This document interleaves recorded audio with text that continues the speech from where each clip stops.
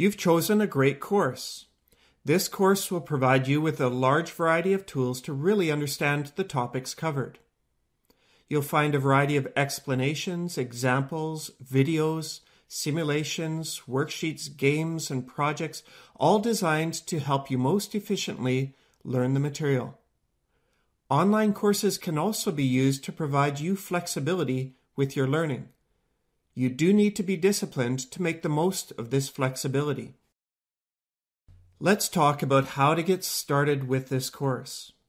Your first step should be to read through the course introduction materials at the top of the course, including the course outline.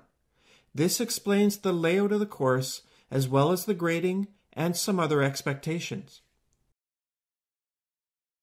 Now, to get started with Unit 1, you should start with the learning guide right at the top of each unit. As you work through the lessons, you'll be filling in your learning guide so that by the end of each unit, it will be completed and ready to submit. Make sure that your work in the learning guide is very neat and show or explain your work wherever possible. Instructions about submitting your learning guide to your teacher are found in the learning guide submission area at the end of each unit. Along the way through each unit, you may also find quizzes.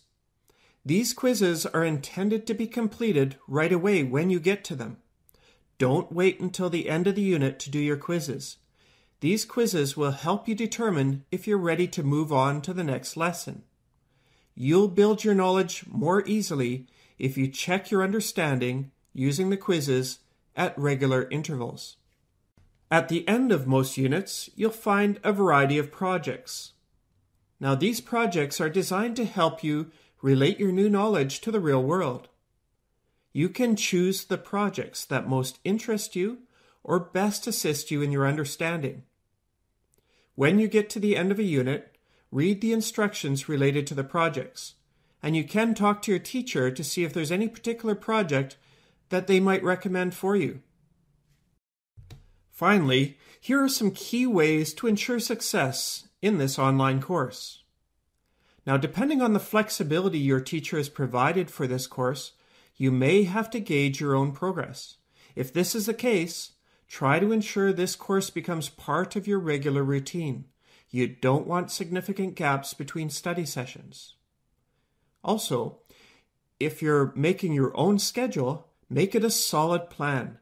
Set an ending date and determine the rate of progress required to meet this ending date. Determine the deadlines for each unit leading up to your completion date. And last but not least, communication with your teacher is very important. If you have a question, ask right away. Don't wait. Your teacher wants to help you. Give them the chance. Keep these things in mind and succeed in this course. You can do it.